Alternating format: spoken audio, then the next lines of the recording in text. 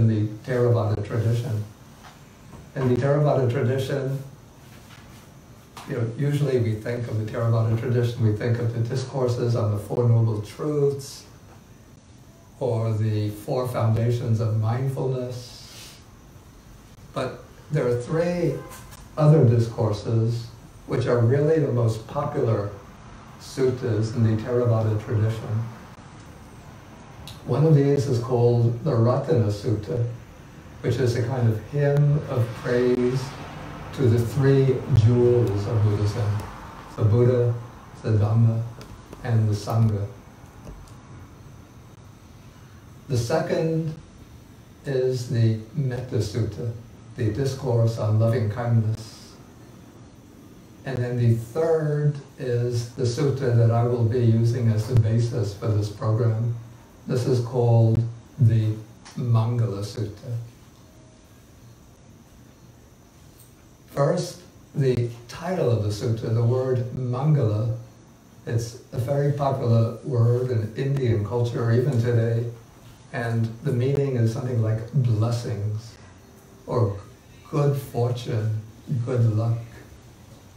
And so just as even in our sophisticated scientific Western culture, we still have certain actions and symbols that we take to be signs of good luck.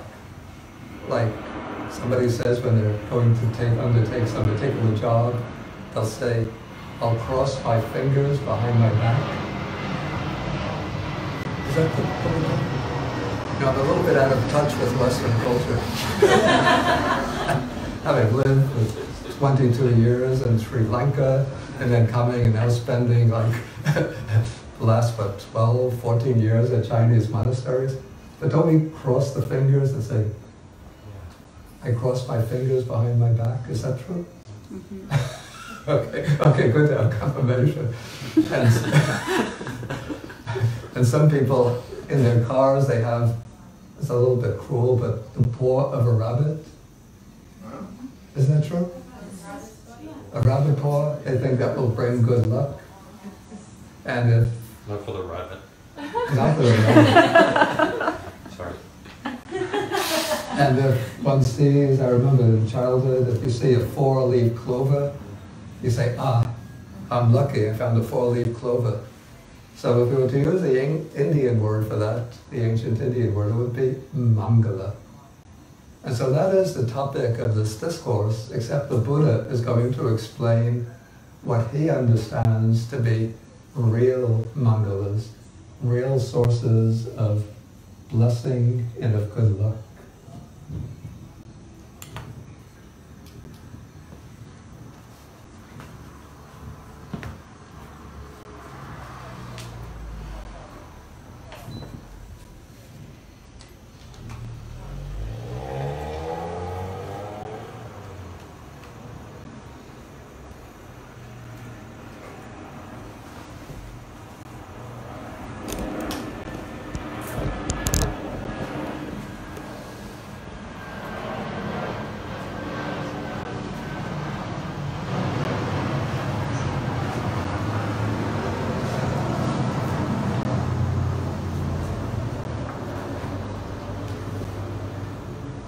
Okay, in the sutta, the Buddha is going to explain this concept of Mangala, of blessings, in terms of 38 qualities, practices, virtues, and so forth, actions that constitute, in his view, the real source of blessings, the real source of good luck. And I looked through the sutta. We always recite the sutta just almost in a mechanical way. In fact, before I became a monk, when I was on my way in the airport from Bangkok to Colombo, 1972, end of October 1972, I had a little book with some of the popular suttas from the Theravada Buddhist tradition. And this was the first sutta that I started to memorize in Pali. And so we usually just recited Asevana Chabalam and Panditanam Sasevana. But as I looked through the sutta, I found that the sutta is extremely well structured, and that one could divide the different blessings in the sequence of verses into a kind of meaningful structure, a meaningful pattern, a kind of gradually unfolding pattern. And so I added, in my own thinking about the sutta, I added sort of section headings to show how these virtues or these qualities unfold. And so first I just want to go very quickly over the whole, what I call the ground plan of the Mangala Sutta. And then over the next couple of days, we're going to look at each of these so-called blessings in greater detail. Okay, it's okay that he hears, so he'll just take a comfortable seat and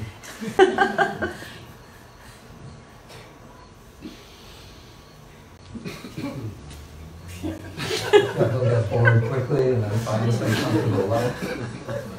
Somebody that he has a karmic connection with. Or he wants to cultivate a new karmic relationship. Okay, so we have first verse, you can see proper orientation. And so we have here not to associate with foolish people, to associate with wise people, to honor those worthy of honor. Okay, then we have the section that I call establishing secure foundations. So this is establishing the inner and outer requisites for success in life. So we have residing in a suitable locality, having done meritorious deeds in the past, and setting oneself on the right course or right resolution. Okay, then we come to the stage that I've called preparations. So this is training oneself for success in life. And so this will include things like obtaining abundant learning or a well-rounded education, learning skill in some craft, trade, profession, being well-grounded in a code of ethics, to guide a code of discipline, to guide one's conduct, and then well-spoken speech, speaking properly, and also learning the wise sayings of others. Okay, then comes the next section that I call leading a virtuous life in the world. And so this is the section especially intended for those who are going to live as virtuous, well-disciplined householders who are not entering the monastic life, but taking up a household life. So but also some of these qualities also apply to monastics.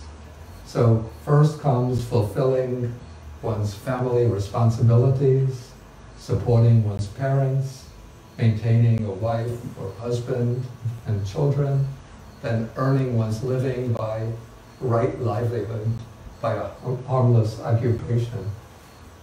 And then going beyond the narrow circle of one's own family,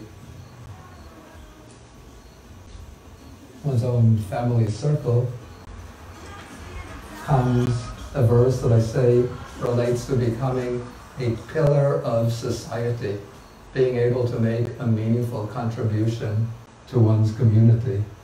So this includes generosity, virtuous conduct, righteous conduct, assistance to relatives and friends, and then engaging in a multitude of other types of blameless actions intended to promote the well-being and happiness of others. Okay, then with the next verse, the way I see it, and I'll explain this more when we actually come to this verse, we make a transition to what I would say is entering upon the proper Buddhist path. So what comes before this, I say, is just the general ethical way of life that would have been common to followers of any religious tradition in ancient India in the Buddha's time, whether it was followers of the Buddha, followers of Brahmanism, followers of Jainism, or even those who are living like a secular way of life today. This would be all sort of just the basic qualities of a good human being within the context of family and society. But next comes the development or the acceptance of a code of personal ethics that are intended to lead one on a life of moral integrity after one has made the commitment to the Buddhist Dharma and wants to progress step by step through the Dharma. So this starts with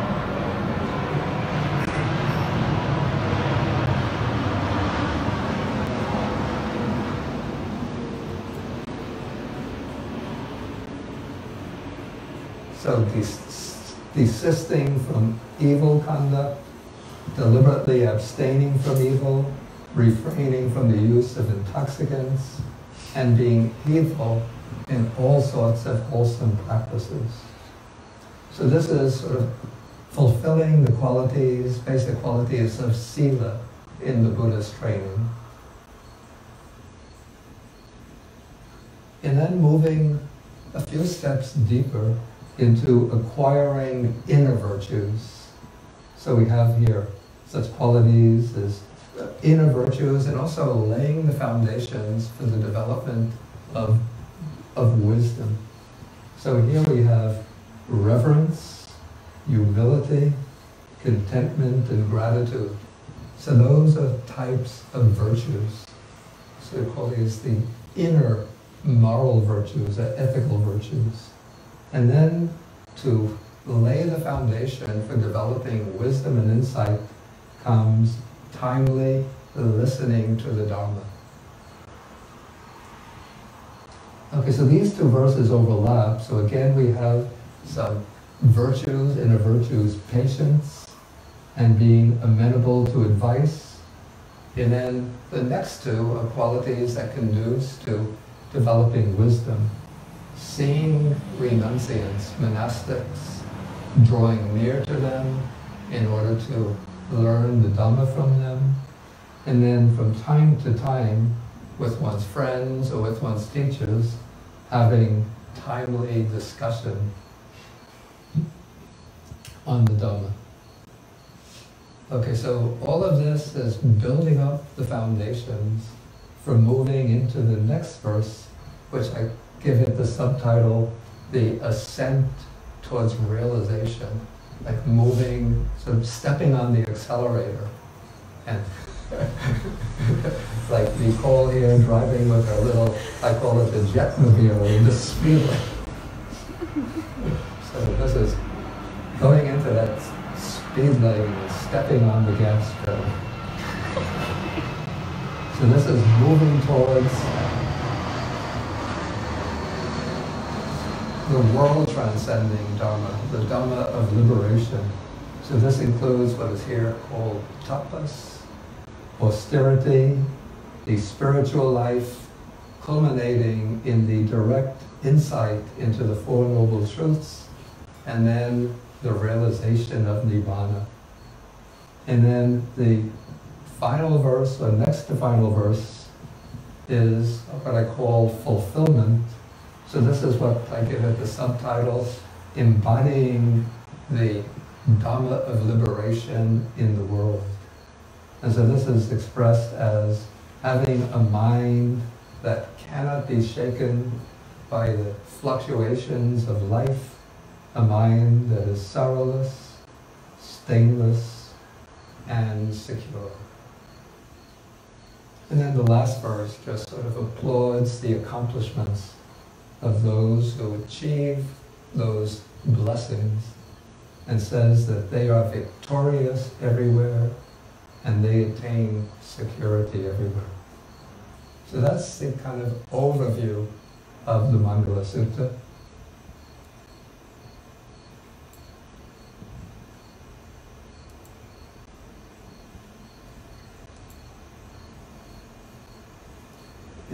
prepared a little file in which I look more closely at this quality that I've been calling Mangala. So the meaning of Mangala, the way the Buddha understands it, is that which brings benefits. Actually, that is the way the word Mangala would have been commonly understood by everybody in Indian society. That which brings benefits and happiness. But the problem is that most people are seeking benefits and happiness in ways that we would consider superstitious. Some of the ways I mentioned before, the rabbit's foot, crossing the fingers, maybe gambling. You gamble, and then when you gamble, you see people when they throw the dice, don't they do something to ensure that the dice will fall in the right way? I don't have any experience with playing dice. Okay, so if people think if they do those things, they're going to get the benefit, that they'll win, that they'll be victorious, and see security everywhere. But the Buddha takes blessings to be things that lead to three kinds of blessings, three kinds of well-being and happiness that are the aims of the practice of the Buddha's teachings. Too often we think, I have to say a little critically, we think Buddhism means, meditation, just sit there, gain enlightenment, realize Nibbana, and that's Buddhism. But when we look at the Buddha's teachings, very comprehensively, we see that the Buddha teaches the Dhamma to people at different levels of development, in different walks of life, with different needs, different capacities for understanding, different aspirations. And this is part of the meaning of Dhamma. The Dhamma is not just highest realization, the ultimate truth, but the Dhamma is, the word Dhamma means that which upholds and supports. So that which upholds and supports us in our quest to avoid suffering and to find well-being and happiness. And so the Buddha speaks about three kinds of well-being and happiness that are possible in human existence, and his teaching of the Dhamma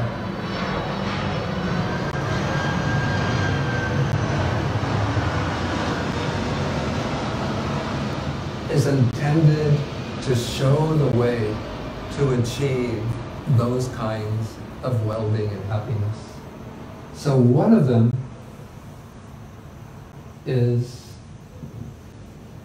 in Pali the expression is Ditta Dhammika Atta, which could be translated the good here and now, the good visible in this life, the good pertaining to this present life.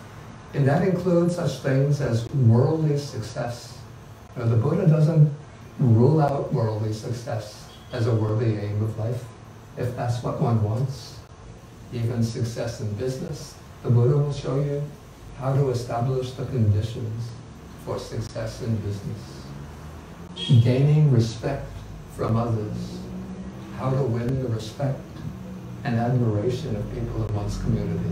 Not to boost up one's ego, but because that is a good of human life. How to establish cordial relations with others, wholesome friendships with others. How to have a happy, harmonious, and fulfilling family life. The Buddha had maybe, again, when we read the suttas again and again, we come to see the suttas, the Buddha saying, Bhikkhu, Bhikkhu, O monks, O monks, O monks. But probably, if we looked at the Buddha's circle of disciples when he's giving a lecture, maybe the monks are in the first few rows, but there might be dozens of rows behind the monks and nuns, dozens of rows with lay people sitting there.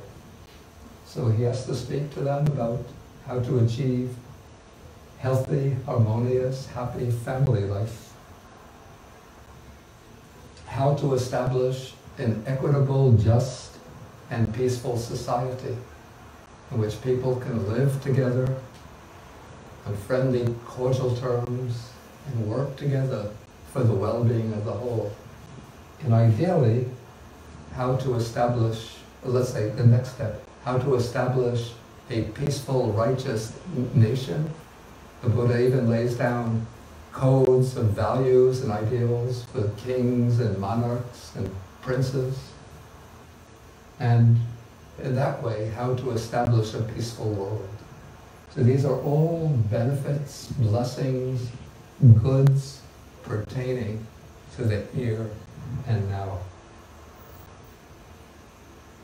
Okay, the next is the good pertaining to future lives. Because the Buddha doesn't say that the whole purpose of his teaching is to realize some kind of benefits just in this life, here and now.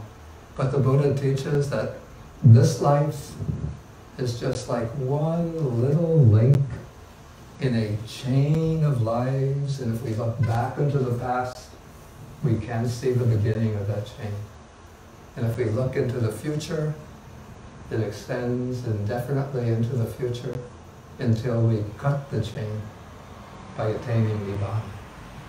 And so as long as we are going to go on from this life to the future lives, we have to, or should, if we're wise, plant the seeds, establish the conditions that are going to bring favorable, desirable results in the future.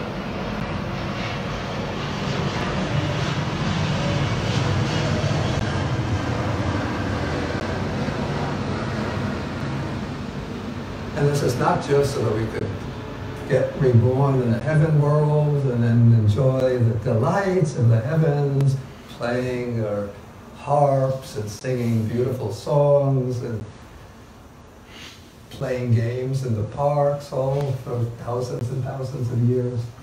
But we want to establish those kind of conditions that are going to bring us into, when I say favorable circumstances, where we meet the opportunity to encounter the Dhamma and then progress in our progress in future lives. And so, to advance, we have to understand the law of karma and its fruit, and we have to establish the karma conditions that will lead to success in the future. And then, as we know from the suttas, the Buddha teaches that all realms of existence within the cycle of birth and death are ultimately dukkha, unsatisfactory, subject to suffering.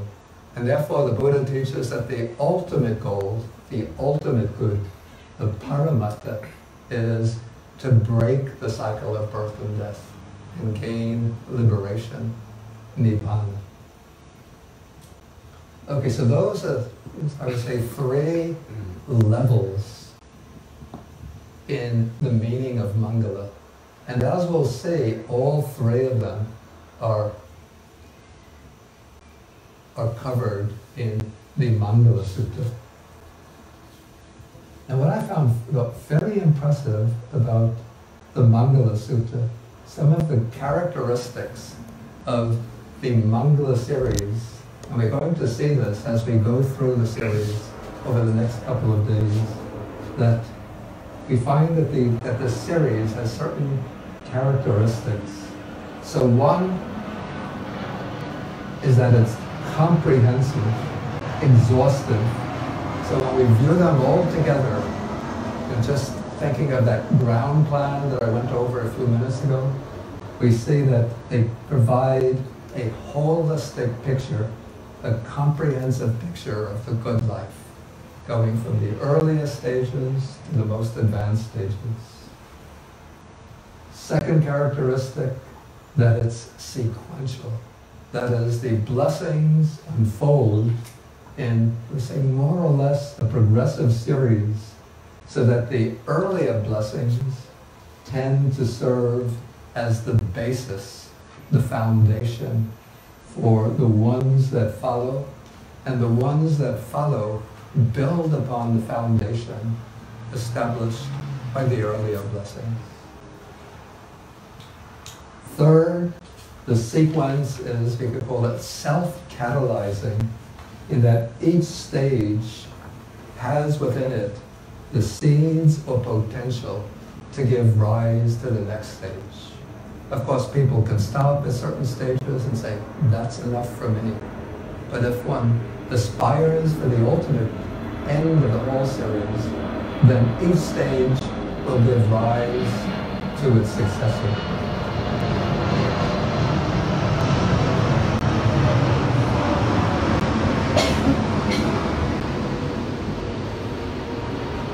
Okay, the series, I say that it's multi-dimensional in that it covers multiple aspects of human life. As we've already seen through that brief overview,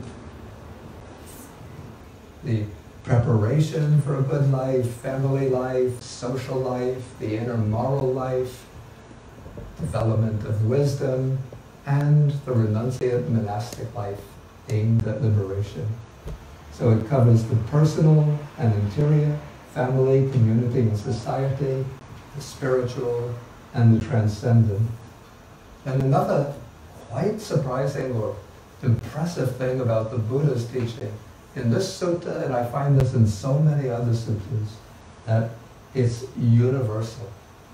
So these are, especially the sutta lays down general principles that can be applied to virtually any culture, any country, and any era.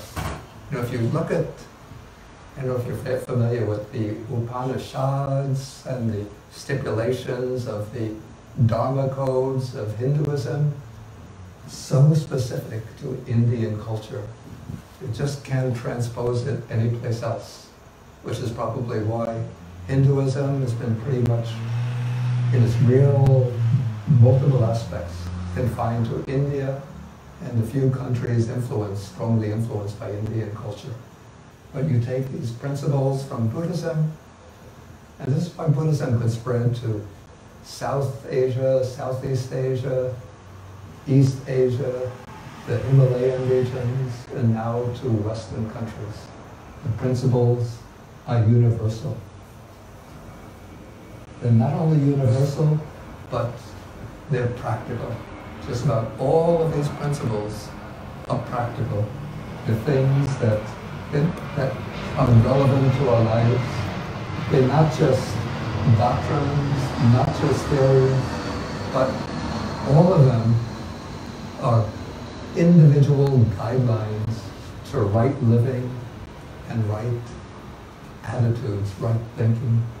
And so when we adopt them and put them into practice, they give dignity to our lives. They enable us to live with inner dignity and self-respect, and to win the respect of others. They give purpose and meaning to our lives, and they enrich our lives in many ways, in ways that can't be matched by any kind of material wealth. Okay, so this is a sort of introduction or broad overview of the Mangala Sutta. And so I think now it's maybe 9:30. I won't ask for questions now because it's late. And I think just about everything that I've covered very briefly tonight we'll be examining in greater detail tomorrow and then on Sunday. So how do you usually end the session? However you wish. Okay, what I will do, there are some verses that I always chant called the sharing or dedication of the merit. Now, these are verses in Pali by which we share the merits of speaking on the Dhamma and listening to the Dhamma. So we share this merit with other beings.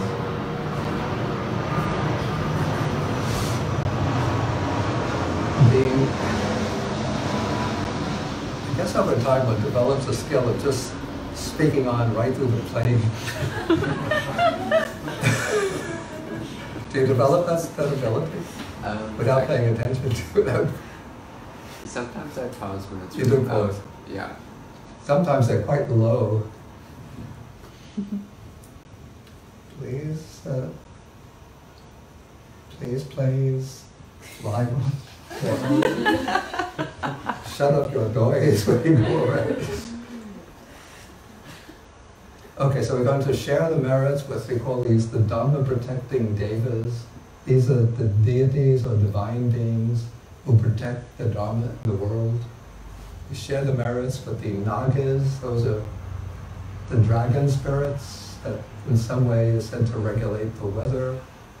And then the Buddhas, or the fierce spirits that eliminate the obstacles to the Dharma. And then with all beings in all the world. So I'll recite in the Pali language, and while I'm reciting, you can send out thoughts of loving kindness towards these beings in all of these different realms. Akasata chabumata deva naga mahidika punyantang anumodipa chirang rakantu sasanam. Akasata chabumata deva naga mahidika punyantang anumodipa chirang rakantu desanam. Akasata chabumata deva naga mahidika punyantang anumodipa chirang rakantu mantaram. Etavata cham hehi sampadam punya sampadam sabbe devanumodantu sabba sampati siddhya. Etavata cham hehi sampadam punya sampadam sabbe bhuta anumodantu sabba sampati siddhya.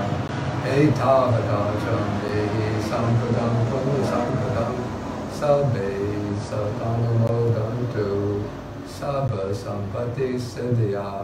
Bhavagopadaya vichihitato etantare satakaya papana rupaya rupicha asanya sanino dukkha pamuchantu pusantu nibbutting. Okay, so good night and thank you all for listening.